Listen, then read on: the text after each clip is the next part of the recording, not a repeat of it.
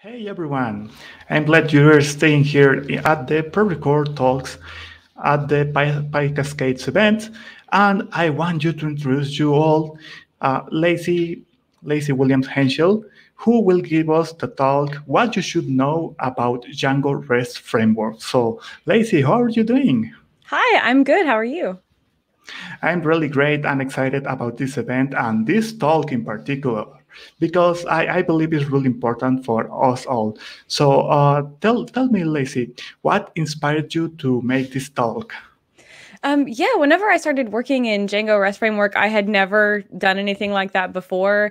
And I've really enjoyed the work that I've done with it in the last 3 years, but I haven't ever done a talk on it. I haven't really blogged very much about it. So I wanted to share what I've learned over the last few years. Oh, awesome. And what really excites me the most is the fact that you are sharing us your experience. And I believe that's really important and it has a lot of value. So we can learn a lot about it. And since right now at PyCascades, we are people scattered around all the world, where are you located right now? I'm actually in Oregon, so if PyCascades were being held in person, I don't know if it would be Portland's year, but it would be very convenient for me if it were. I'm outside of Portland, though. I'm in Newburgh, which is about an hour outside of Portland. Great. So before we begin, I'd like to know if you have. I believe there's a lot of advice you can give us in your talk, but I would like to know if you have an advice for us who are learning about Django, because I'm a Django beginner right now. My best advice is just don't be afraid to Google things constantly. I have the docs or a specific website that I talk about in the talk open all the time whenever I'm coding in either Django or Django REST Framework. So never feel bad about needing to look something up. We all have to do it all of the time. Awesome. And I believe that we should point that Django and Django REST frameworks are different things. So we have to take that in consideration when we are beginning. So we're almost ready to begin with the talk. And remember that you can interact in the chat of this talk. And at the once we finish the talk, you can go to the Q&A room for to interact with the speakers and other attendees here at VenueList. Remember, we are answering questions in VenueList. So I believe we're almost ready, and so we can begin. Awesome.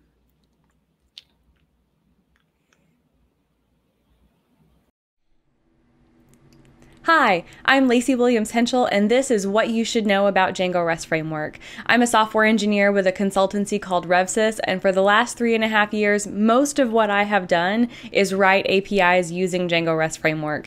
And this talk is a lot of the things that I wish I had known whenever I first started writing DRF code. But you really should know that we're not going to be talking very much about serializers today. Mostly we're talking about view sets. So this talk really should be called What You Should Know About Django REST Framework View Sets Edition. I have so many things to say about the views.py that I couldn't fit anything else into this talk, but I may try to sneak in a serializers talk sometime later. Another thing I want to introduce you to in this talk is a wonderful tool called Classy DRF. This is a site that breaks down the inheritance chain of all of the main classes in Django REST Framework. So all of the views, view sets, serializers, and mixins are all right here on this website. When you click on one of the classes, then you get to see a lot of information about that class. So right here for the generic view set, you can see its entire inheritance chain, all of its ancestors, all of the classes that inherit from generic view set, and then you see a list of its attributes. If you keep scrolling, then you'll also see a list of all of its methods, and you can click on all of those to expand them to see the source code for those methods. Now, at first glance, you might think, how is this different than just reading the source code in GitHub or something? But hopefully by the end of this talk, you'll be consulting this website regularly. I do want to shout out to Vinta Software for maintaining this tool. I use it literally every day. Also, Django REST Framework has really good documentation. The docs are pretty well organized and thorough, so if you're new to Django REST Framework, I highly recommend starting with their tutorial and then reading through their docs. Most of this talk is summarized on this page on ViewSets, so you can save yourself 20 minutes and just go ahead and read that page and skip the rest of this talk, but I hope that you'll stick around because I do think that I have some insights that will make this page make even more sense to you. So Django REST Framework is a lot like Django in that it ships with batteries included. And one of the most powerful of those batteries is the ModelViewSet. The ModelViewSet is really like a battery pack in that it contains a lot of different things that make it really powerful. If you have any experience with Django's other class-based views, then the viewsets in DRF will probably look a little bit familiar to you, but they do work a little bit differently.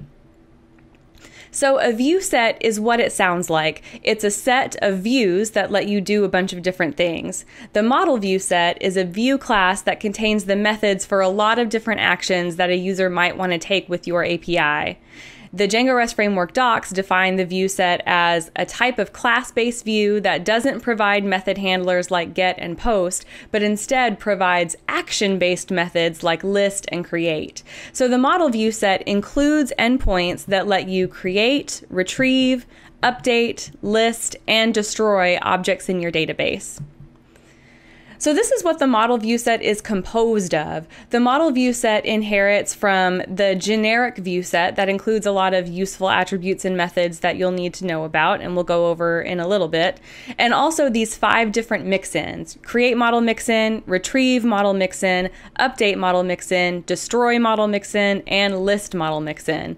So you can see that this sets up the basic CRUD endpoints, those create, read, update, delete endpoints for one of your models. Now, the model view set, like we said before, it doesn't deal directly with get methods and post methods the way that Django's class-based views do. Instead, each ModelMixin class has its own action-based methods that perform the right functions. So the CreateModelMixin has a create method instead of a post method. The ListModelMixin has a list method instead of a get method, etc. So what this means is that these 6 lines of code are enough to get us started with a fully functional and working API. We just need to import the model view set, import our model and our serializer, and set up our own view set that inherits from model view set, and then set 2 attributes on that class, and we're good to go. Now, I said that I wasn't going to talk about serializers today, and I'm really not. But if you're new to Django REST Framework and you don't know what a serializer is, that's okay. A serializer is a class that you use to format your Django model objects into the JSON that you'll be sending back in your response. You can use serializers for other things than just model objects. You can serialize anything, but the application we're talking about is specific to model objects. So these 6 lines of code wind up giving us these 6 endpoints. We have a list endpoint to get all of our books. We have a retrieve endpoint to get just one book by its ID. We have an endpoint to post or create new books. We have 2 endpoints to update a specific book, so we can do a full update or a partial update. And then we have an endpoint to delete a specific book. Now, you do need to add your view set to the urls.py file, and we're not going to go over that today. That's in the DRF tutorial. But those 6 lines of code that we had on the prior page, plus your urls.py file, gives you these 6 endpoints that work perfectly well. There are some attributes that you need to know about the model view set before you can get started, though. So we're going to talk about those in a little bit more detail now. First, you need to tell your model view set what objects that it's working with, and you do that by setting the query set attribute. So you'll import your model, and then you'll set the query set attribute to a specific query set that's based on your model. Most of the time, you'll just retrieve all of your objects, but sometimes you might want to put a filter or a manager method or something in there. The second question that you need to answer for your view set is, how should this data be serialized? When you send your model objects back in the response, what should that JSON look like? And you do that by setting the serializer class attribute. And then finally, you want to set who's allowed to use these endpoints that are created by your ModelViewSet. Our permission class right now, we've set to allow any. It's not a required attribute. If you leave it blank, Django REST Framework will provide a default for you, but most of the time you're going to want to be explicit about who is allowed in your endpoints. Okay. Now let's talk about some of the methods that are coming with your ModelViewSet that come from that generic APIView class. The first of these is the getQuerySet method, and really all it does is return whatever you set in your QuerySet attribute. And that's not very exciting at first glance, but this is a useful method to know because you'll override this method pretty frequently to do some extra filtering. So for example, you might want to override getQuerySet when you need to filter your query set based on some information that you don't have until the request is made. Maybe you want to filter based on something about the user, but obviously the user doesn't exist until they've made a request. The second method is the getObject method. Now, really all this does is for your endpoints that take some kind of ID or other identifier, it just performs that lookup and returns you the object. It does this by getting the query set, calling the getObject or 404 method, so it will raise a 404 on your behalf if this object isn't found. It'll check permissions for your object, and if this user doesn't have permissions for this object, then it will raise a permission denied error on your behalf, and then it gives you back your object. Now, this is not a method that I wind up overriding very often. It works perfectly well on its own. But in your own methods, whenever you're doing extra work to customize your view set, you can call self.getObject on your detail methods to have Django REST Framework take care of all of that logic for you. That way you don't accidentally skip a permission check or you don't accidentally forget a step. You don't have to worry about the 404. Just let Django REST Framework handle that. Then there are three methods that have to do with serializers. Django REST Framework has broken up giving you your serializer into three separate steps, so we're going to go over those. The first is the getSerializer class method, and this is very simple. All it does is return whatever you set in the serializer class attribute. This is another one of those that's useful to know though, because you'll wind up overriding it pretty frequently. So if there's a situation where you want to use a different serializer for one endpoint than the other endpoints, you could put that logic in your getSerializer class method. Then there's the getSerializer method. What the getSerializer method does is get whatever serializer is returned by getSerializer class, but then it calls this getSerializer context method. So let's jump into that and see what that does. Okay, so getSerializer context returns this dictionary that includes some stuff. The most important of these things that I wind up using is the request. So we get this dictionary back. And, oh yeah, before I go on, I want to point out why I've told you about getSerializer context. So you want to know about getSerializer context because that is some data that's included with your serializer. And sometimes you need to access some data in your serializer so that you can do some other processing. So if you need to add special data to your serializer, then you can do that by overriding getSerializer context and adding it there. I recently had a situation where it was more efficient for me to do some math up front in my view set and pass the results of that math into the serializer context and then finish up that math per object in my serializer. So that's an example of when you might want to add something to your serializer context. Also, I just wanted you to know too about self.getSerializer. This method, and we can go back a couple of slides to look at it. The self.getSerializer method then returns that serializer class with the serializer context, so with that dictionary. What this means is that in your own methods, you can run self.getSerializer to retrieve your serializer instead of invoking your serializer directly. And that means that the serializer that you're using has already passed through the logic to decide which serializer is getting used, and it's already passed through the logic that is is adding the context. So you have access to the request, which contains the user. You have access to any other custom information that you put in the context. So it's a lot more efficient than having to gather all of those pieces yourself in a serializer that you invoke directly. Okay, now let's talk about some of the methods that come with those mixins in ModelViewSet. So everything we've talked about so far has been some basic methods that come with the generic view set, but now we want to talk about like the create method, the list method, those kind of action-based methods. So if we look at Classy DRF, then we can see that there are 3 methods that come with the CreateModelMixin. We can see create, get success headers, and perform create. Get success headers is not one that we really need to worry about. I've never needed to worry about it, so we won't talk about that today. But we do need to know about create and perform create. Okay, so let's look at what create does. This is the create method that comes with CreateModelMixin. First, it calls self.getSerializer and it passes in the data from our request. Then it validates the serializer and it will raise an exception on our behalf if something is wrong. Then it calls this perform create method. So let's hop over there. Okay, so all perform create does is call serializer.save. It doesn't return anything or do any other processing. So hopping back over to the create method, then we call to get the success headers and we return the response with the serializer information and our status code. And that's all the create method does.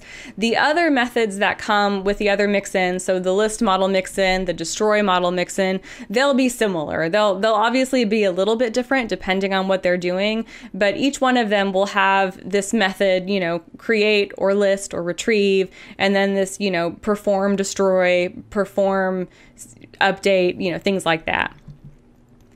So at this point, you may be wondering why we've spent all this time going through a bunch of source code. And the answer is that if you know what the main methods are that do the processing, if you know what's going on with what Django REST Framework ships to you, then you know where you can customize to do what you need. So you can just pull out a tiny piece of the Django REST Framework code, tinker with it, and put it back without having to reconstruct an entire API by yourself. Okay, so let's trace through some examples so you can see what I mean. So let's say we have a situation where we have a lot of information. We want a lot of information for our detail endpoints, but only some information for our list endpoints. So basically, we want to use different serializers for the list endpoint and the retrieve endpoint. Maybe in our situation, on the list endpoint, we want the title and the cover and the author's name, but on the detail endpoint, we also want to add the reviews and other editions of the book and links to other books the author has written. You know, we want a whole other host of information for the detail page. So we do this by importing both serializers, and we set the serializer class attribute to one of them. In this case, I'm going to say that my default serializer is going to be the detail serializer. Then we override getSerializer class. We add our own version of the getSerializer class method. And we can inspect these actions. So remember, instead of get and post, we're dealing with these action methods, and those actions are available to you in self.action. So whenever a request is made, the self.action attribute will tell you what kind of request it is. So we're asking if self.action is in list, then return the list serializer. Otherwise, return super, which basically just means return whatever you were going to if I hadn't done anything. Okay, now a slightly different situation. Let's say that we do want to use 2 serializers, but it's not for 2 different actions. We want to take in a new book using one serializer, but give it back to the user with a more detailed serializer. Maybe whenever we create new books, there's some processing that we do on the back end, and so we want to send back the results of all of that processing.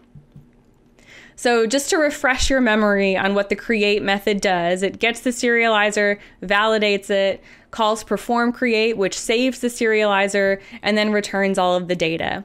So the part that we want to tinker with is this self.perform create and also the serializer data that we're returning. So we're going to pretty much copy and paste the entire create method from Classy DRF into our own book view set. And we're going to leave everything there, except we're going to comment out the self.performCreate call. We're not going to do that. Instead, we're going to call serializer.save ourselves, and we're going to save the result of that in the instance variable. Now, something important to know is that the serializer's save method returns the object that was created. That's important because that's how this works. We want to have that new object available to us. So we've commented out perform create, we've saved our new book in a variable called instance, and now we're going to invoke our return serializer, the book created serializer. And we're going to call that return serializer, and that's the data that we're going to return in that last line. Okay, let's say that we have this view set, this model view set that gives us these 6 endpoints, but we don't actually need all of these endpoints. We only want some of the endpoints. So if we want to do everything except delete, for example, this is what we would do. We would kind of construct our own Frankenstein view set using whichever mixins made sense for our purposes. So in this case, we've imported the generic API view, and then we've also imported the create, retrieve, update, and list model mixins, but we've left out the destroy model mixin. And so, yeah, we can create our view set with just those, and this will provide us with those 5 endpoints, all of them except the destroy endpoint. But Django REST Framework knows that this is something that you might want to do, so it's provided a lot of these combinations as convenience classes for you. So for example, there's the update API view, which is the generic API view plus the update model mixin. And they've also gone ahead and given you create, list, retrieve, and destroy all by themselves. Plus they've given you a read-only model view set, which is just list and retrieve, so just the 2 get endpoints basically. And then they've given you a couple of convenient combinations. So retrieve and destroy, retrieve, update and destroy, list and create, and then retrieve and update. So if any of these classes suit your purposes, then you can use those instead of creating your own. Okay, this is the last big thing that we're going to talk about, and it's constructing your own special endpoints. Let's say that you want a special endpoint that only shows your featured books for this particular month. Now, you could do this on your own. You could create your own view class and make your own query set and add it to, You can do this on your own. You can create your own class that you add to your urls.py, and that will work perfectly fine. But Django REST Framework has provided you with a way to add custom endpoints to your existing view sets, and those are called actions. So I'm going to take a moment here, and I'm going to move my video. There we go. That's better. Now you can see the whole screen. Okay, so this is the code that we will need to make our custom action. So let's walk through it. First, we want to import the action decorator and use that decorator on the method that is going to perform all of our logic. Now, the action decorator takes a couple of arguments. The detail argument, which tells Django REST Framework whether this particular endpoint is dealing with a list of something or with one specific object in your database. Then we have to tell Django REST Framework what HTTP methods are valid to call this endpoint.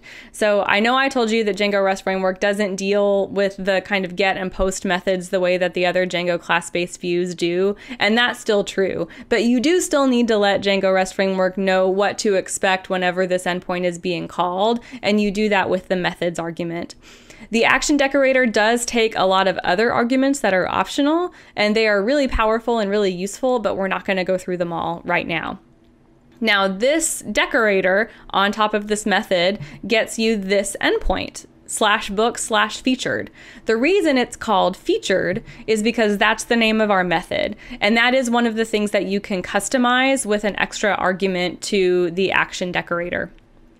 Okay, so we have our featured method, and the first thing that we're going to do is call self.getQuerySet to get our books, but we're going to filter that. So we have a field on our model called featured, and we're just going to get all of the ones where featured equals true. Then we're going to call get serializer so that we can perform all of that logic to get the serializer context, but also select the right serializer.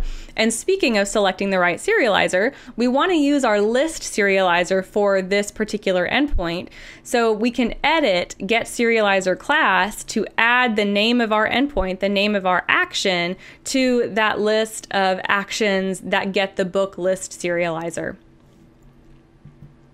And then finally, we're going to return the serializer in our response. And that's all we needed to do to get our own custom endpoint. We didn't need to write a whole separate class or touch our urls.py file at all. So that's all I have for you today. I do want to thank several people for their help with this talk. I want to thank Tom Christie and the maintainers of Django REST Framework for making such a great library, Vinta Software and the maintainers of the Classy DRF website, which I find indispensable, my friends Becky Post and Jeff Triplett for their help with this talk, the Vancouver PyLadies group for letting me preview this talk, and all of you at PyCascades. I'm going to leave my contact information up here for a moment so you can screenshot it. If any of this sounded like something that would be useful to you, then definitely feel free to contact me or contact RevSys. We would love to help you out with your API needs. And I hope you have a great rest of the conference. Bye-bye. Really amazing and illustrative talk. Actually, everyone at the chat loved the talk. They were asking for the slides. They were wanting to know more. It was really, really amazing. I will drop the link to the slides in the chat here in just a second. So awesome. Also remember that if you have questions, you can go to the Q&A room channel here in Venuless. And once again, thanks a lot, Lacey, for this talk about Django REST Framework and everything we should know about it. And remember that the next talk will be enhancing civics data with Elasticsearch, Pandas, and Elant with Jay Miller. After this little break of 15 minutes, remember, we are coming back at 11:45. So amazing, Lacey. Everyone love it. Congrats for it. Thanks. I'll see y'all in the Q&A room. Okay, see you there.